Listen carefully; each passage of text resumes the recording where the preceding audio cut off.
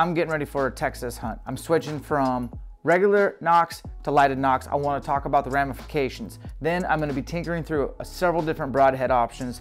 I want to show you kind of my little broadhead collection, talk about each one. Maybe I'll show you a broadhead you've never seen before. Plus we got to figure out what Black Ovis sent us inside this box. And I'm going to repair a couple fletches on my vanes because Jake's been slapping my arrows with his and putting holes in my vanes. Come along, this is full on ABT.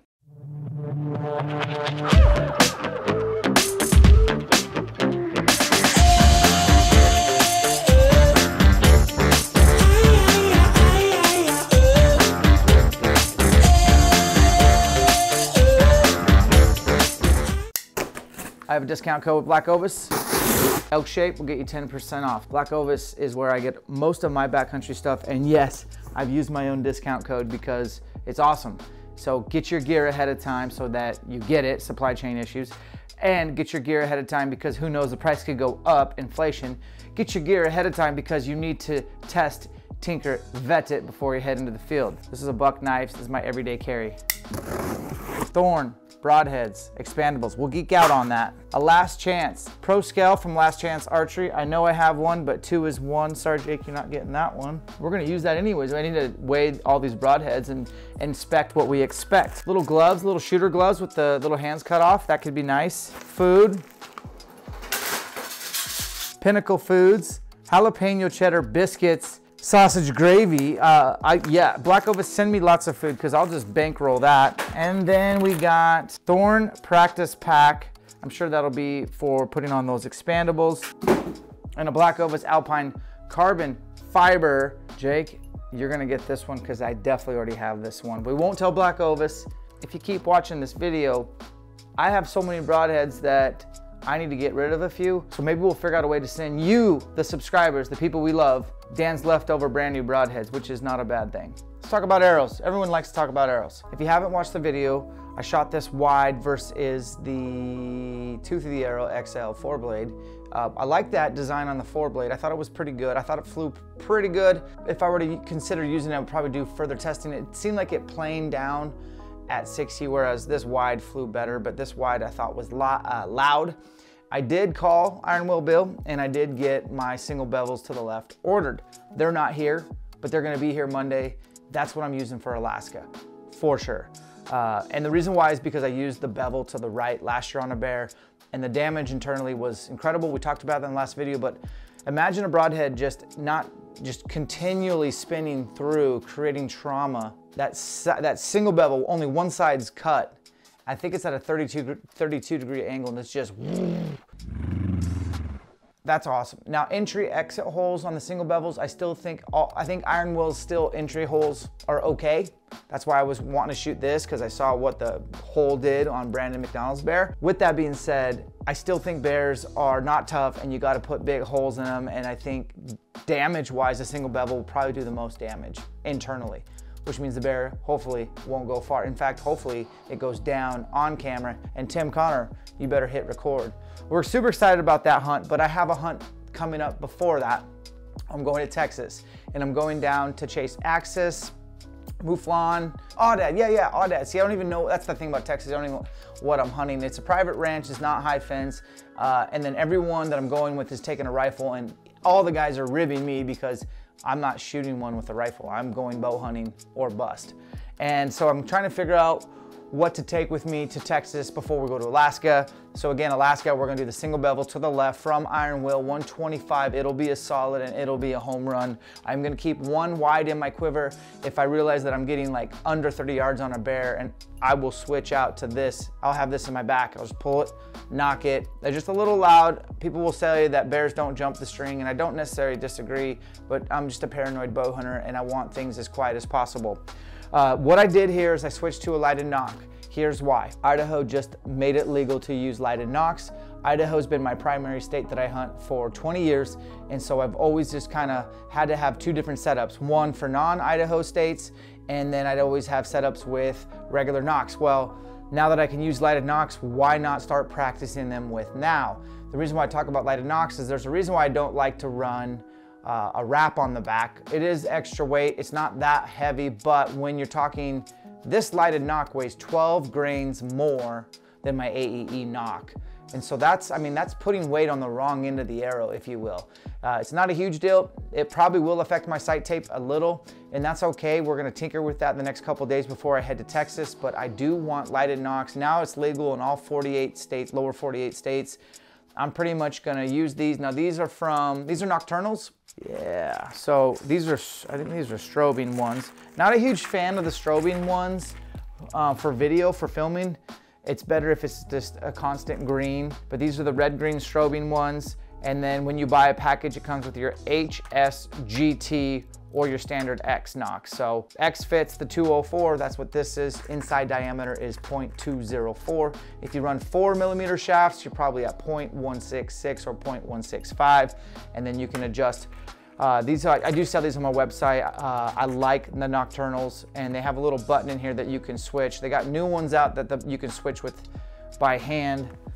You just take your everyday carry and you just stick it in that little notch and flick it up, it turns them off.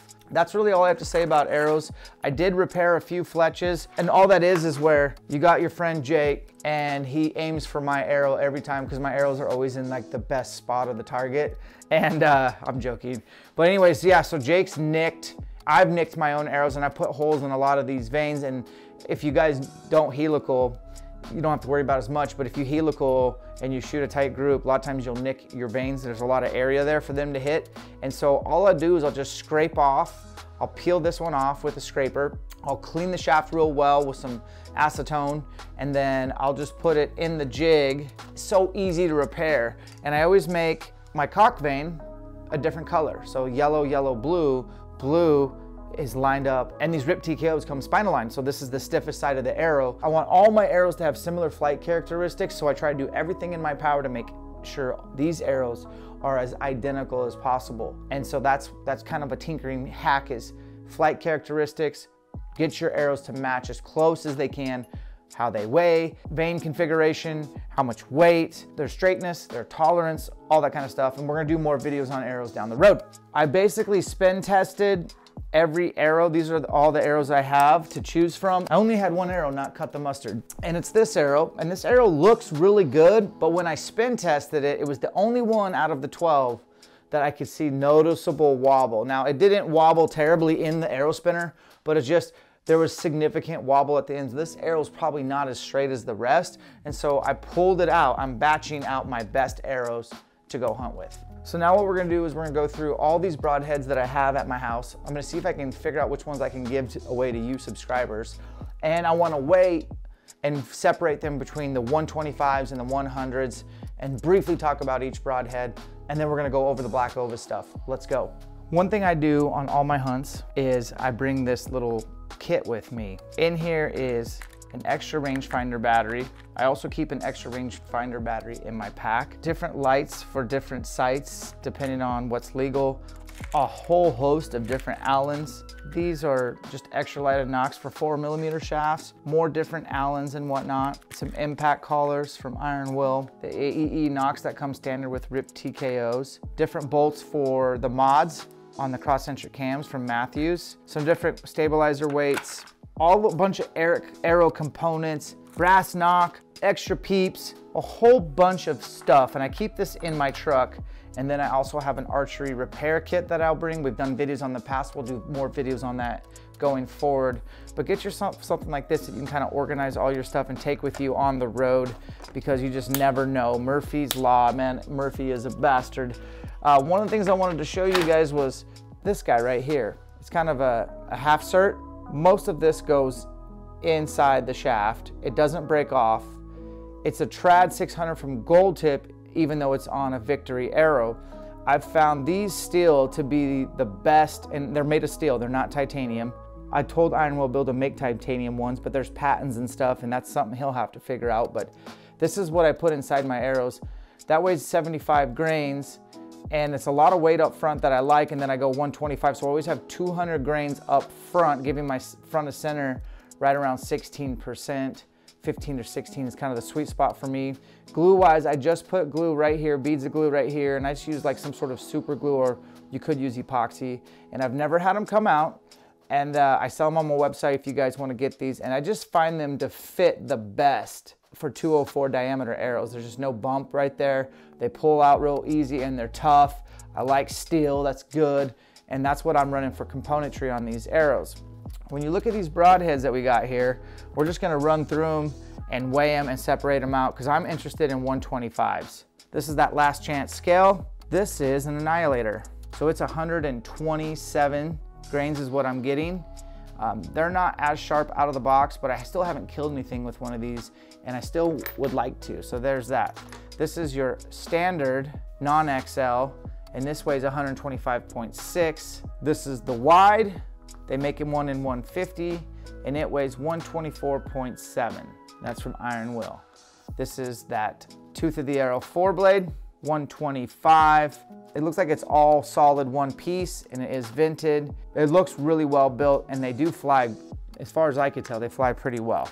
So there's 4 broadhead options. This is a VPA.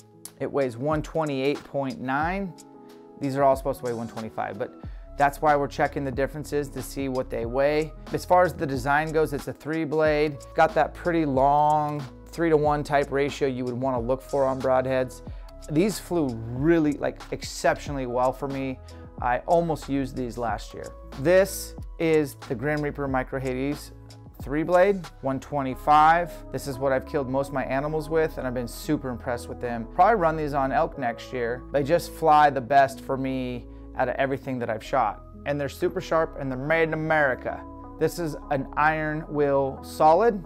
So it's just a 2-blade with bleeders, 124.2. This is from Evolution. Look at this sucker. I almost use this just because it's a fixed, but it's got crazy cutting diameter and angles. It's just a cool design how they're like completely perpendicular to each other. So you got these 2 blades here and then these bigger blades that are perpendicular.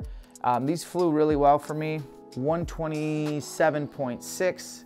This is a Slick Trick 3-blade. It's one piece, pretty similar angle to the Tooth of the Arrow, and that's a 100 grainer. So we're gonna put that down there. Now these are something that are very interesting to me. So a 2.8 inch total cut. This is basically a 4-blade, and this is from Grim Reaper, and it's a hybrid piece. So this is what I shot this dude with. I don't know if can you guys see that guy? We'll pan up. I shot him. There is a video. I'll link it over there.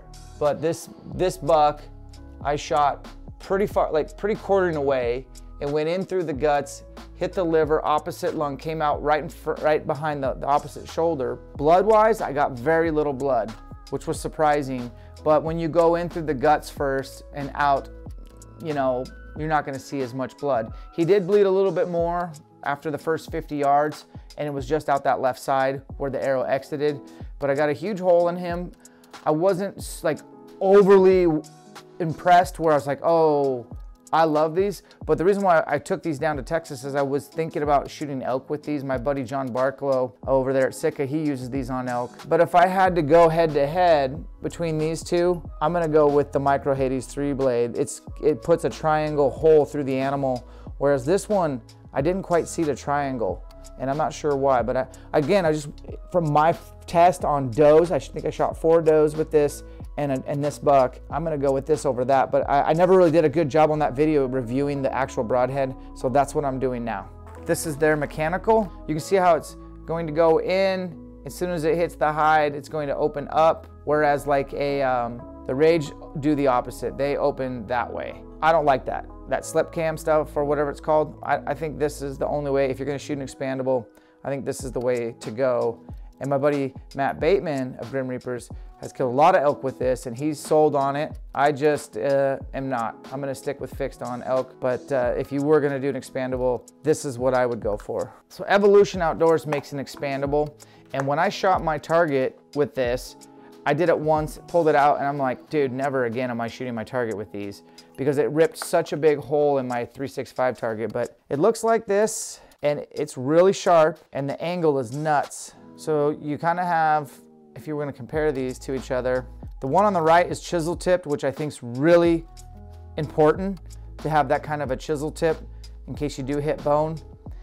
This does not have a chisel tip. You can see you got 3 blades deployed here, whereas this one, this is going to do your cutting to get through the hide, and then this should open up and it's gonna leave pretty good hole. I darn near, I mean, I still want to, I might take this to Texas just because they do fly really well and they were destroying my targets that I think they can do a lot of damage. And last but not least, brand new 6-pack of iron wills. What do these weigh? Of 125 solids. These are the 6-pack of wides, 125s. I'm gonna be stingy on those. I think these are 100 solids. I'm gonna give these away. Basically, if you buy anything at ElkShape.com between the time of this video and the end of May, I'm gonna put this in your order. So you're just gonna get somebody is gonna get a surprise package of iron will solid. And I mean, that's if you buy anything off my, not like workout programs, but if you buy a hat or a shirt or a hoodie or some sort of archery gear, I'm just gonna throw this in the order. Somebody's gonna get that. These Tooth of the Arrows are awesome. They're solid 125s. I'm gonna give these away. I'm gonna throw these in somebody's order as well. So hopefully you like 125s. And this one I shot through a target on video, 3 shots. So I would consider it still good to go. I'm gonna put that in there. As far as the Broadhead tightener, I threw that away. So you're literally just gonna get this package. So I'll give that to one of our subs because we love you. Again, you gotta just buy something from ElkShape, and somebody by the end of May, I'll have sent all these out. Then we got these standard 100 grains. This is a slick trick. I've killed a bull with slick tricks and they didn't look like that. So they made a new chisel tip design. It actually looks super close to the Micro Hades 4-blade. So I'm gonna give that one away as well. So somebody's gonna make an order, they're gonna get a 6-pack of iron wills. Someone's gonna make an order, they're gonna get a 3-pack of Tooth of the Arrow 125. Someone's gonna make an order, I'm gonna get a 3-pack of those slick tricks. So then Black Ovis just started selling these. These guys are very much into tinkering as well. And they sent us these thorn broadheads. So they look pretty insane. Fill point accuracy, which, you know, what expandable isn't? These are something you can get off blackovis.com. I haven't tested them, but this is what they look like when they leave your arrow.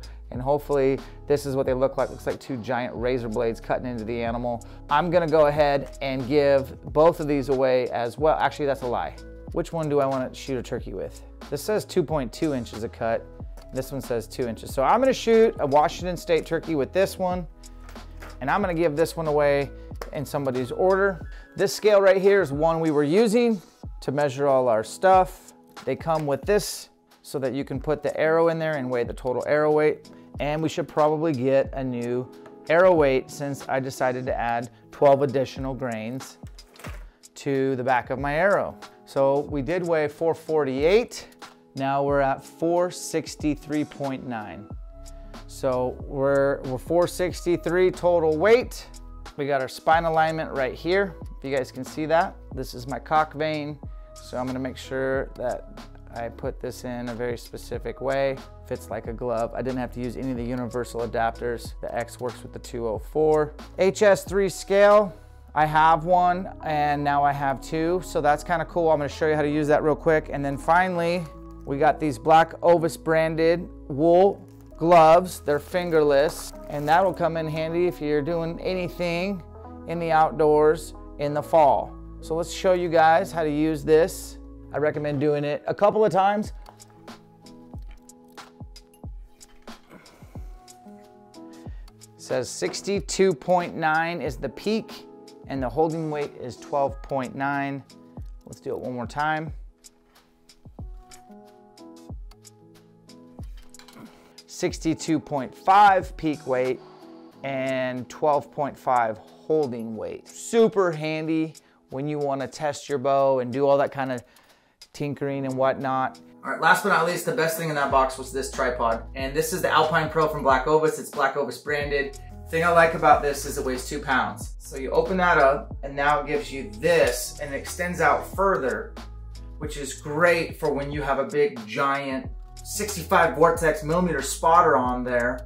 The nice thing is that Jake and I are gonna be running the same tripod, so we'll be able to have a DSLR camera here, spotting scopes, we can swap things out. So we're gonna save a ton of weight. It folds up nice and neat. It's a double pan.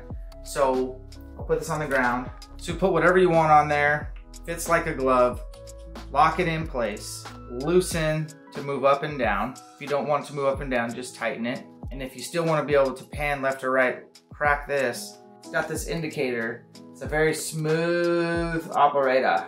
You can lower this bracket down, just turn to the right adjustment you want. You basically need a tripod like this that's ultra light, that you can basically tilt and you can fold it up. So these two go in the cylinder of my backpack on the side. This sticks out and it kind of helps keep it in place. This is folded down. It weighs 2 pounds. This is an awesome setup from Black Ovis. This was probably my favorite thing in the entire box. And I already had it, so I'm giving this other one to Jake, and that's just the perks of being the cameraman. All right guys, hopefully you learned a little bit behind the scenes of my tinkering style. Again, here's how you're gonna get some broadheads. Consider me your broadhead daddy. If you make a purchase on ElkShape.com between now and May 31st, 2022, I'm gonna slip some of this stuff into packages at random. So again, a 6-pack iron will solid 125 with bleeders. 1, 2, 3, 4, 5, and 6, 7. I'm gonna include an extra broadhead from Grim Reaper Micro Hitties 3-blade. This is what I use, 100 grains. 4-blade from Slick Trick, standard SS, 100 grains. The all new SS3 from Slick Trick as well, 100 grain. Some 125 thorns and Tooth of the Arrow 125s with one being shot through one of my targets 3 times, that's it. We'll throw that in there. So a lot of orders are gonna get some broadheads again through May 31st. Just our way of giving back to you guys. We do this for you. We appreciate you guys. We'll catch you on the next one.